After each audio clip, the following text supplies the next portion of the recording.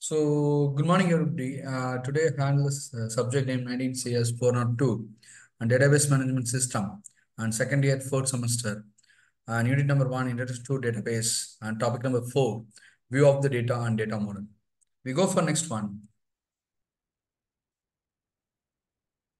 So, view of the data, why it is important?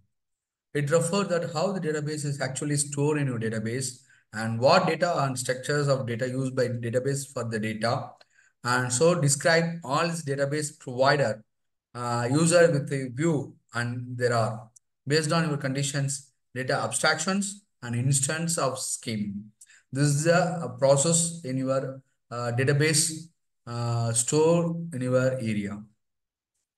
So this is data abstractions. So you like example, for example, you are like a mm, uh, tube of your medicine.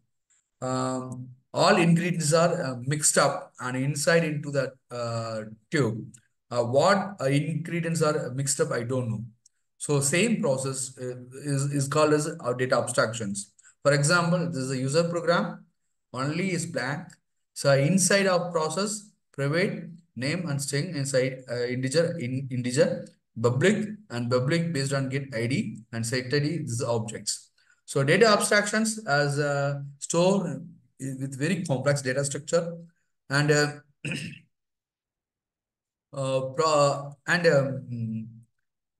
user come and want to access any data, he will not able to access the data if he has goes through the data structure.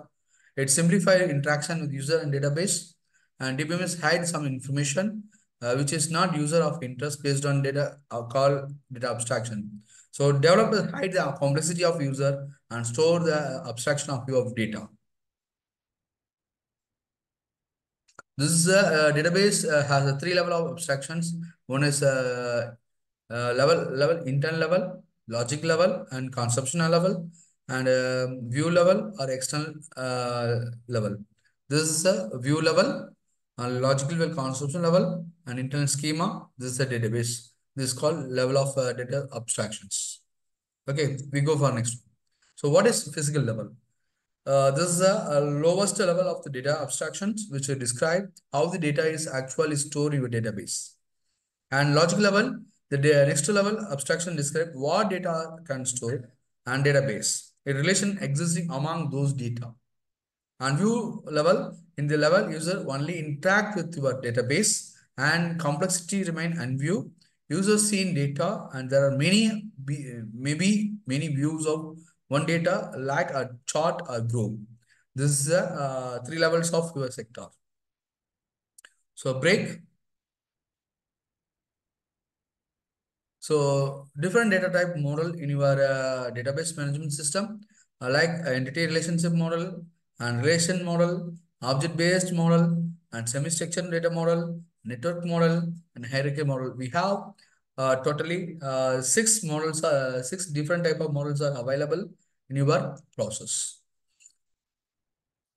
So this is evolution of data model and starting from 1960 and ending of 2000 plus. First by file based, second hierarchical method, third network method, next relation model and entity relation model, and object oriented model, last one web based model in your database model in the sectors. So first one, entity relationship. This is called ER model. Consists of collection of basic object is called entity. For example, we have a student information is college and related to the student information related to the college and also student based on ID, name and address, and college based on college ID, college name. For example, you take Anna University. For example, we have I think 525 colleges in all over India, all over Tamil Nadu in belongs to Anna University. So particularly if you want process and you are particular identify your college name, college student means based on first college ID number and year and department code and register number of the particular student. This is a basic condition and for Anna University.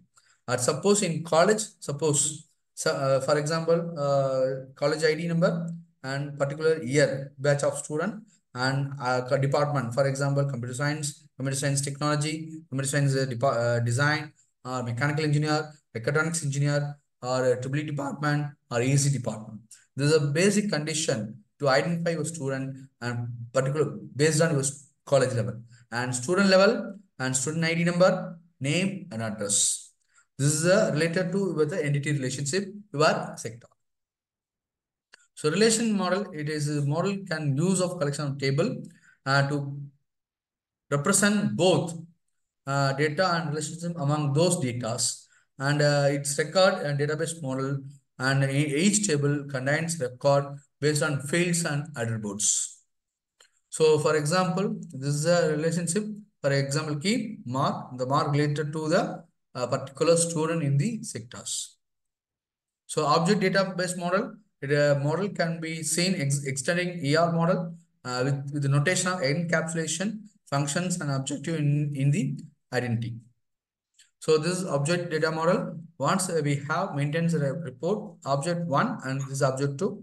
So object one, data, activity code, route number, daily production, equipment hours, and lab hours. So this once related to the object means active code, you can mention active code, active name, production unit, average daily production rate based on the conditions. This is semi-structured data model permit the specific data where individual data item and of same data type and different set of attributes. And example XML and extensible markup language in the sectors. So this is a semi-structured model in our sector. This is a network model. It is a advantage structure oriented, data independence and concept simplicity, easy to design. Disadvantage is a lack of structure independent. This is structure oriented data model. This is hierarchical based on its tree structure format, and advantage simple, easy to update and design simple, database security and efficiency, and in disadvantages implementation complexity and difficult to manage in the sector. This is an example of employee and permanent contract intern and permanent manager software engineer. Contract daily wages member 1 and 2. Intern is in training period of minimum 3 months to 6 months. So this is the evaluation part. First one, advantage of data model, and second one, disadvantage of data model. If any one of you, please tell the answer. That's correct. So this is my references and